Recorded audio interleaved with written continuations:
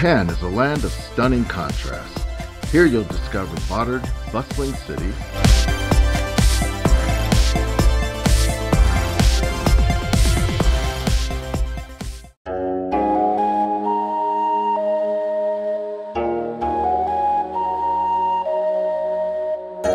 and there's the other side of Japan that's serene and tranquil and steeped in a rich culture and history.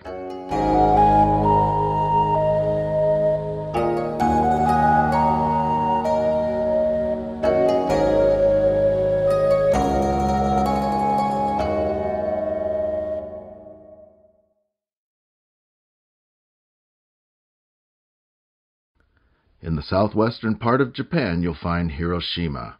Of course, it's best known as the first city that was attacked by the atomic bomb.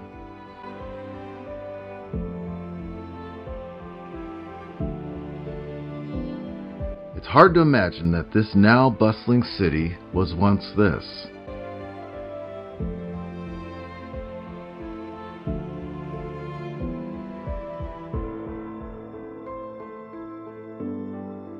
And, in the blink of an eye, turned to this.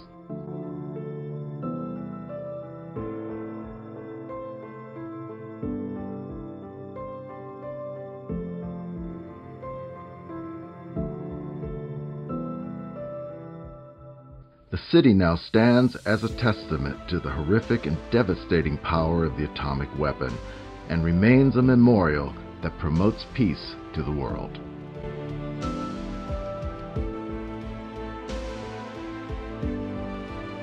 The Hiroshima area is also the birthplace of many of the Japanese who came to the United States in the early 20th century. For most who came to the United States during that era, their journey began here, and their history in America would be one of hard work, challenges, and struggles that spanned generations.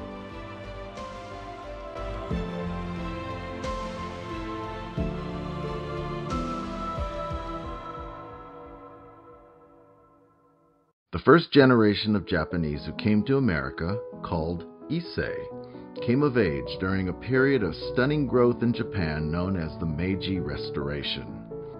This was an era when Japan was modernizing with its ability to manufacture goods and build its military might. The country was in a deep recession, and my ancestors, along with a large population in the region, found themselves with little to no opportunities in Japan.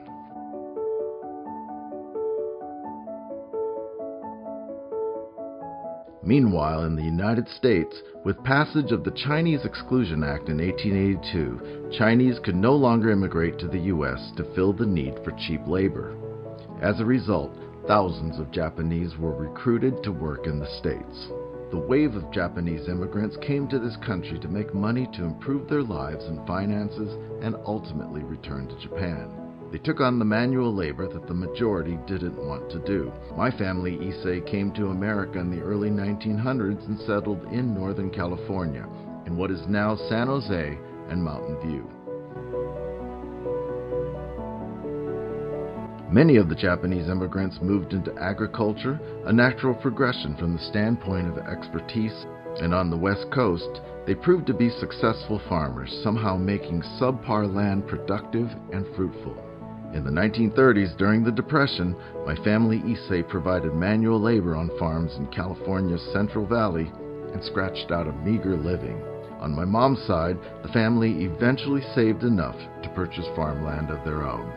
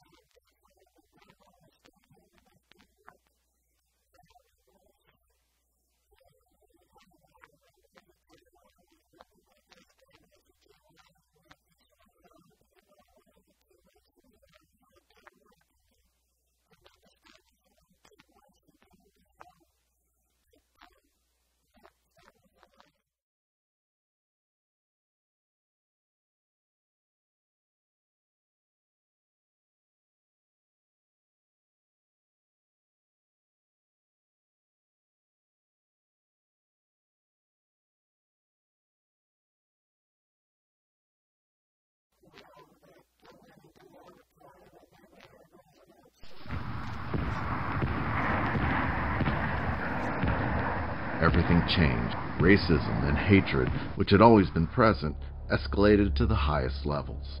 The Japanese were considered at risk to assist Japan in the war through potential spying and sabotage.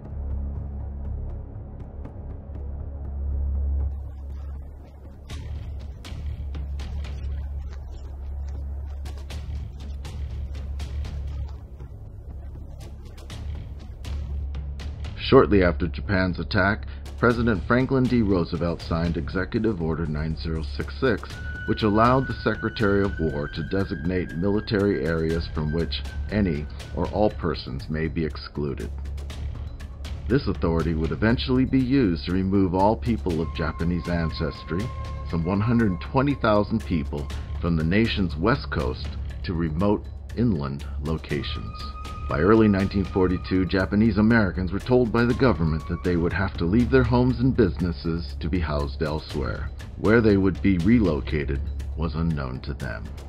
Many families were given 6 days to dispose of almost all their possessions and could only pack that which can be carried by the family or the individual. This included clothing, bedding, toilet articles, and eating utensils. Evacuation sales were common, with families desperately trying to sell their possessions.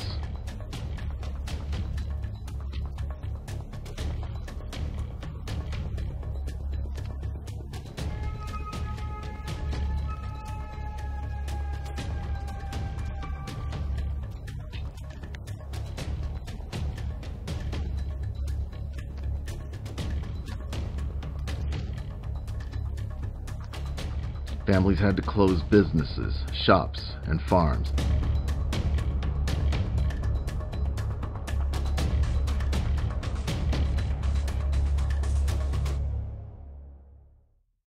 In the case of my mother's family, they literally lost the farm, leaving crops in the field that were ready to be harvested and sold to market.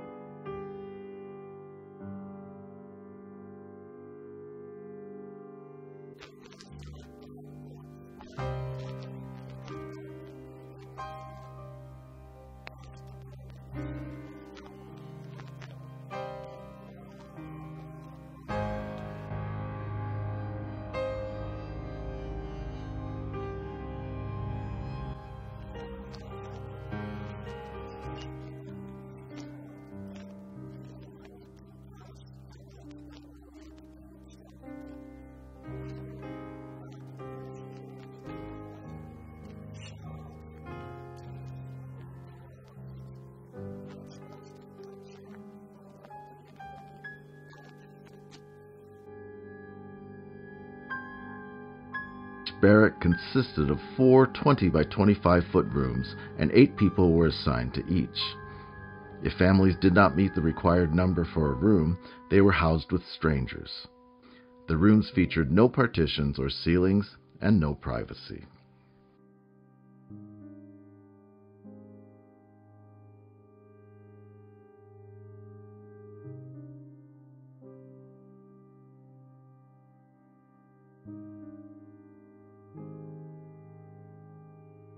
All facilities were communal, which included mess halls, showers, and toilets. The toilet and shower facilities were open and offered no privacy.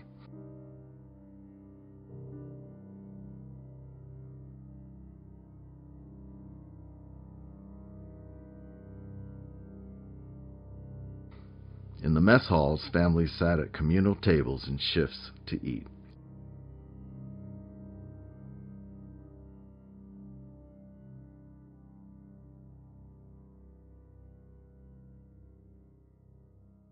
With labor in short supply during the war, internees were allowed to leave if they could find and procure jobs. After 2 years in the camps, several members of my mom's family moved to Chicago.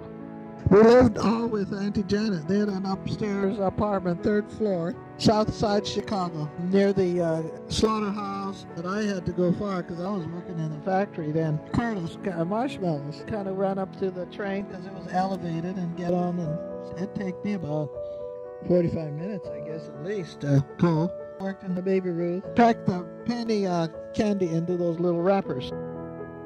And then I went to where they made pinball machine. I spent 1 full winter there, and it was so cold.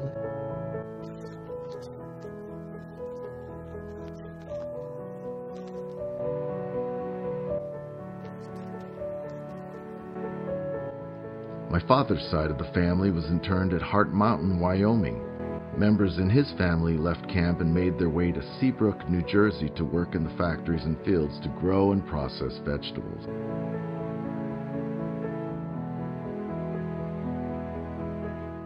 After the camps closed, my families moved back to California's Central Valley, where the brothers and sisters worked as day laborers, picking crops, mainly strawberries. Our Issei grandmother, already in her 60s, picked strawberries alongside her adult children to help make ends meet and gain a new start during extremely difficult times.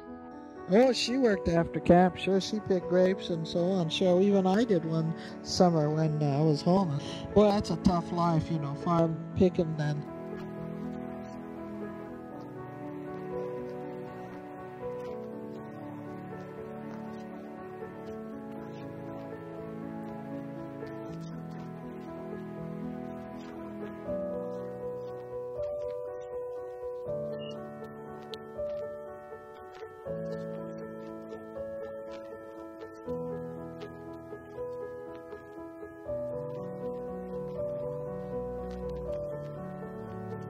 Some remained in the Central Valley for the rest of their lives, while some moved to Los Angeles for opportunities away from farming. After the war, many companies in Southern California wouldn't hire Japanese Americans. As a result, a good number of the Nisei men in Los Angeles became gardeners who owned their own businesses to maintain the homes in high-end neighborhoods. This was the case on both sides of my family. We looked for apartments, and those days it was hard. It was seeing an ad in the paper and go there. Oh yeah, sure, come. The minute they see us, say, I'm sorry, he's not in, or it's rented.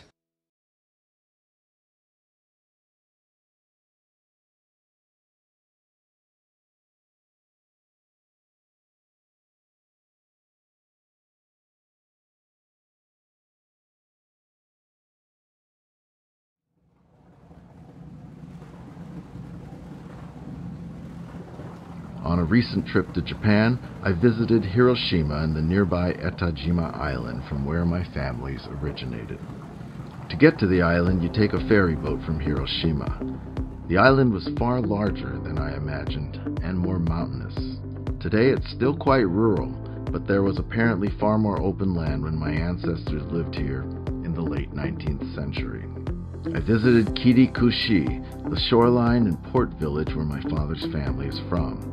I saw their house, and in the front of the house was the stump of an old apricot tree that existed in their time. I also visited the nearby Shinto shrine that my family would have certainly known. My mother's family was from Yamata Village, which is near the former Imperial Japanese Naval Academy. During my visit, we could not locate Yamata Village on a map. It appears to no longer exist as a distinct town, although we did find markers in a small commercial district that appeared to be in the approximate right location. On this little island of Etajima, there is indeed a world of family history.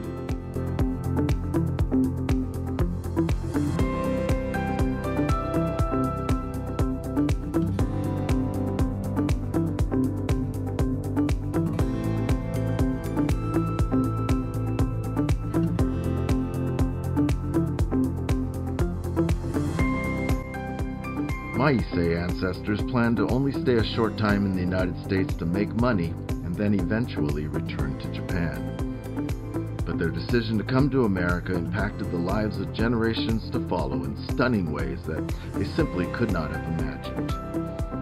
America is our home country, and it all started here in a tiny corner